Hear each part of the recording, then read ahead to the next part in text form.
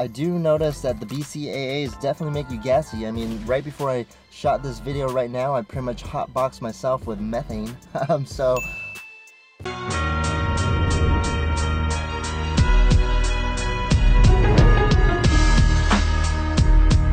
what's up, guys? Welcome back to another episode of AM Training. So the last couple of videos you saw was the GZCL method, aka Jizzle, and I want to say my bad because that was actually a too generic version of the GZCL method. I actually just pretty much read about his methods and everything and just kind of created something on my own, or kind of got his little generic template and just kind of customized it to me a little bit. I didn't know he actually uploaded and made it available to download his own spreadsheets that he made, which it's pretty embarrassing because I made my own spreadsheets and I spent a couple hours on it, and I'm a little embarrassed with how much time I spent on it, with it being not as good as his. And also, I mean, it took me time, and I don't have time, so I just went ahead and downloaded off of his website or his vlog, and pretty much they had all these beautiful spreadsheets that I like, just because I don't want to spend too much time on trying to think about my training on the day of. I just like to type in my stuff and then just go with it. I went ahead and downloaded all of his spreadsheets, and I was looking through them all. A lot of the times everyone was saying that Jacked and Tan program is pretty nice. That's too much volume and too much time that I don't have in the gym, that I won't be able to do it. So I decided to do the Rippler program. The Rippler program, I'm liking it. I just like it's like a 12-week program, and I just enter my numbers, and I kind of adjusted it to where I wanted to focus on my weak points on. So that is what this whole series is going to be. It's going to be a 12-week program, so this is going to be a 12-week series on kind of building up. It's pretty much standard periodization, of course, with a little bit of undulating kind of with the way that he sets it up. So I'm kind of excited, so we'll see how this goes. So I'm currently 5 minutes before work, so I need to do this commentary real quick. Usually you see me work out, but I wanted to kind of give you a preface of what I will be taking. This is Quake. My boy Jared, he is sponsored by Scivation. I don't do pre-workout that much, just because the caffeine kind of kills me, which is kind of cool because the caffeine-free, they have a caffeine-free version, and he wrote it to me, AM Training. Yeah, it's kind of funny when you know people by their Instagram names. I'm kind of excited. I didn't try it out, of course. I'm not trying to, pull a fast one. This will be my first time trying it out. I have to go to work first, and then I will work out right after. I'm actually leaving work early so I can work out. So I'm lying here. I'm not really doing some AM training. It will actually be some PM training, so please forgive me, but still give me a thumbs up on this video. If you want to talk about supplements real quick, I am a fan of Scivation's BCAAs Extend, which this has 7 grams of it. If you guys been following me for a while, my boy Jared, the same guy that gave me this, strong ass motherfucker, he gave me a bunch of supplements, and I actually got kind of addicted to the Extend. I mean, the BCAAs are probably the best BCAAs I've ever tasted, but here's a grain of salt with that, is that I don't really take supplements as much. But I went ahead and, I love free stuff, so he gave me a shitload, and my whole thing was I don't like spending money on it, but I buy a lot of Gatorade, and Gatorade is just something I like to drink.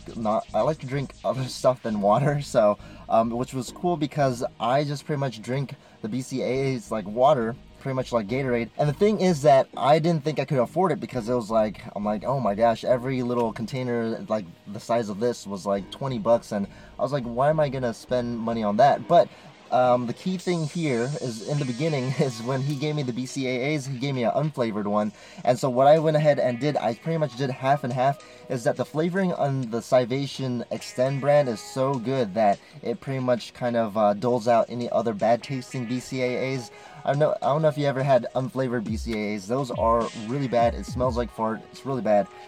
So I've been addicted to the point where I am buying my own stuff. The key is buying the really huge servings of the Extend, and I get that from Amazon. Sponsored by Amazon, and it's like freaking amazing because it's like it's like $40 for like 90 servings, and That's pretty good. The only downside is that I'm drinking so much, almost like 2 to 3 servings a day, that I'm starting to smell. I don't have a smell, but my wife is like saying that my sweat kind of smells really bad, and so I had to kind of back it down. Yeah, I'm excited to try Scivation Quake. I will give a review later on. So I like to try out my supplements a couple months before I start talking about them, because I feel like, you know, if I talk about them too quickly, I don't really have a good point of view on how they really work and how I really feel about them. So that being said, I'm really excited to try Quake, but I am still waiting for the Costco Kirkland pre-workout. So anyways, I will see you at the gym.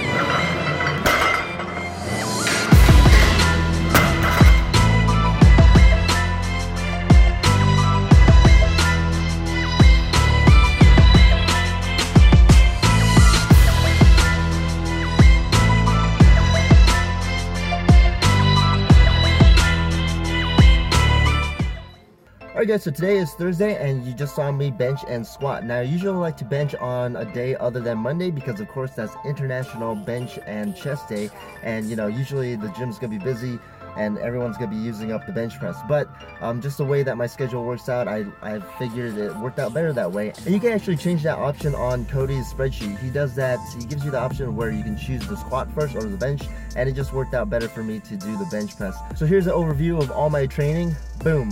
So what's cool about this spreadsheet is that pretty much I figure he called it the Rippler program, because once you change one thing, everything else ripples and changes off the other. I'm not quite sure, I didn't really read up upon it usually as much research as I usually do. It's just I've been pretty much busy with work and the family. As you can see, my training, I pretty much train on Monday, Tuesday, Thursday, Fridays, leaving Wednesday and the weekends open. Now I do like to keep the weekends open just for family time. I don't like to kind of worry about training too much, just trying to get it out of the way. Not that I don't want to train on the weekend, it's just, you know, I'm a family man. I want to spend time with the kids and wife, you know. So with this program, I went ahead and changed a couple things. I went ahead and changed the basic you know, overhead press. I changed that to a slingshot. I think that's the carryover is gonna be pretty good for that. Now with this program, you see that I kind of tweaked it a little bit and changed a couple of exercises and things around, and just to make it a little bit more specific for me. Now I don't recommend doing this. I mean, I don't even recommend doing this for myself. It's just I know that 12 weeks is a good commitment, and I know I feel like I kind of know what's gonna work out for me.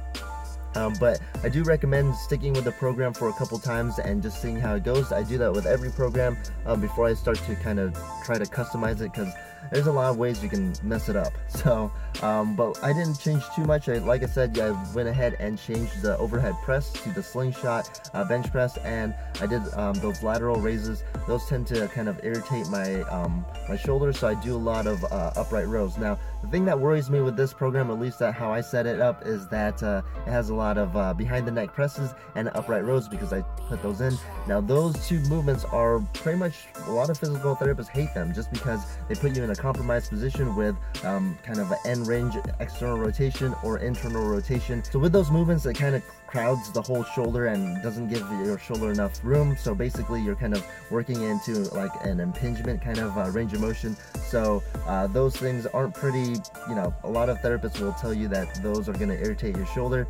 Now, I don't think of exercises as a bad or good kind of thing. I just think of them as good and bad implementation. So for me, I don't really have too much shoulder problems. The only thing I do have is kind of bicep tendonitis, but that's gone away. So I went ahead and put those and left them in there. So I'm hoping that I'm not gonna get irritated and that it's gonna help build on weakness, because like I said, I haven't really done a behind the neck press exercise in a long time. Well, I am gonna go ahead and slingshot bench. I'll see you in there.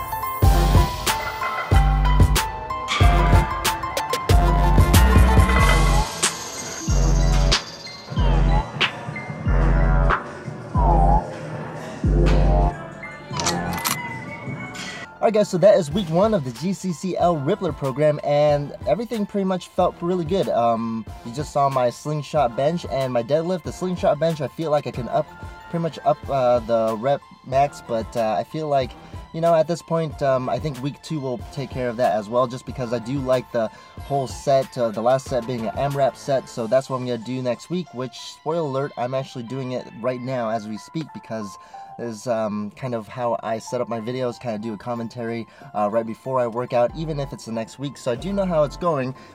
By the way, I do have knee and back problems. I'm not quite sure where that came from. I want to say it's because I went running for I did this new thing called yogging. I did do that for a good three miles, just off and on, really slow pace. Just kind of, it was family time basically. So I did that, oh, by the way, this Quake pre-workout, I'm not noticing anything crazy, especially since there's no caffeine. I do notice the citrulline malate. Has that taste, that zing, that lemon drop flavor.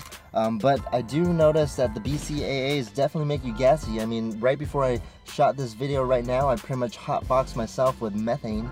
So I think that's it. I just want to tell you I hotboxed myself, and train hard, train smart. That's it for commentary. Stay tuned. And don't forget to give me a thumbs up, because it definitely helps out this little pitiful small channel of mine, but I do appreciate it. Reduce a little bit more range of motion that I have to, you know, have during lockout. Plus, also when the bar lifts off the floor, I'm gonna be at a higher position. So I think that really helps out. I think also another thing that I did notice, I made my belts a little bit higher, and I think I don't know, just with me, I